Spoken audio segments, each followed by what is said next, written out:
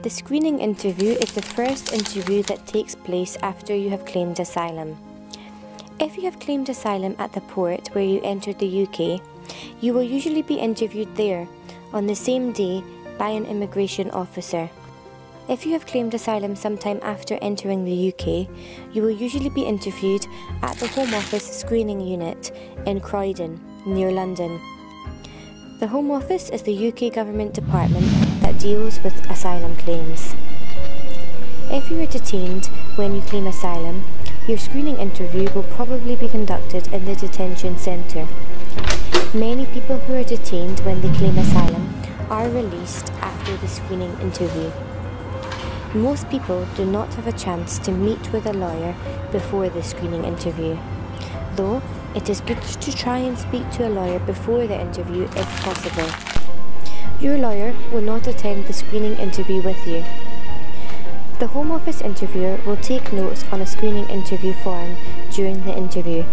It is very important that you get a copy of this screening interview record. There will be an interpreter provided in the interview if you need one. If there are any problems with the interpreter, you cannot understand them. They cannot understand you. They speak a different dialect. You don't think they're being professional, or you can tell they aren't interpreting things correctly. It is very important you tell the Home Office interviewer this and ask them to write it down. You can tell your lawyer at a later date if there have been problems in the interview, and they will usually write a statement to the Home Office about this. But it is far better to have it noted down at the time of the interview. In the screening interview, you will be asked some basic questions about your name, your date of birth, your nationality, your ethnicity, your religion, your family members, your health, your journey to the UK, why you have come to the UK, why you are claiming asylum. You should only be asked a couple of brief questions, as you will be asked about this in much more detail in your later substantive interview. One of the most important questions in your screening interview is likely to be about your journey to the UK. The UK will use this to determine if they are responsible for considering your asylum claim. There will be questions asking whether you have claimed asylum or been granted refugee status in any other country, and if you passed through the other countries, why you did not apply for asylum there. If the Home Office can prove that you have travelled through another European country on your journey to the UK, they may try to transfer your asylum claim to that country and say that you have to return to that country and have your asylum claim denied.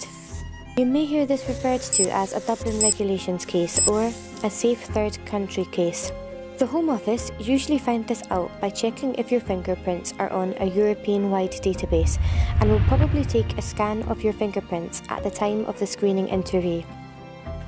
If the Home Office tries to transfer your asylum claim to another European country, it may be possible to challenge it.